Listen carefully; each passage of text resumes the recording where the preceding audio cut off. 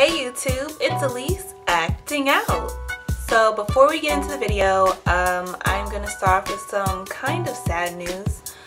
Keep my dog in you all's prayers. My dog, her name is Buttercup. She's 15 years old and she's having some health concerns. We took her to the vet today, but now we're gonna have to schedule an appointment with the optometrist because she's having eye issues. So just keep her in your prayers. Okay? Alright. Now for the good news, I will tell you the good news at the end of this video. Overall, these are the basic kind of guidelines of how to prepare for an on-camera audition. You want to bring more than one headshot and more than one resume. And of course, it's going to be the standard 8x10.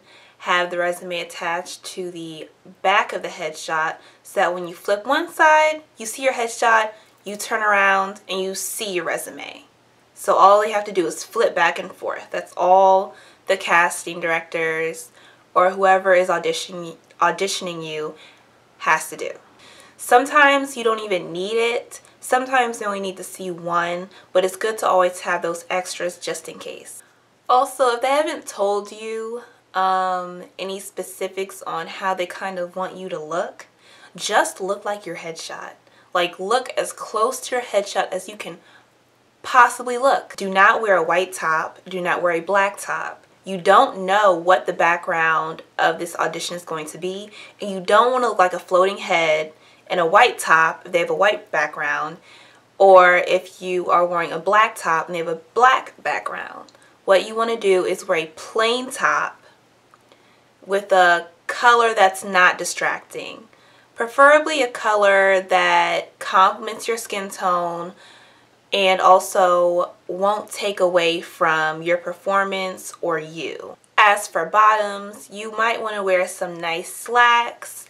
You can wear jeans, dressy jeans. Those exist. Yeah. You want to have at least 2 monologues memorized. This goes for pretty much anything. A lot of on-camera auditions don't really have you read your own monologue that you chose.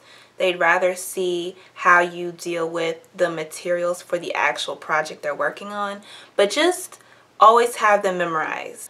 Also, if you're not offered a character description or sides in the email, usually they'll give it to you when you come into the audition. So of course, make sure you're about 15 minutes early so that even though you did not have a character description or a side to prepare for maybe a day or 2 prior, you'll have a chance to look over everything and read the description before going into the audition. So those were some tips on how to prepare for an on-camera audition.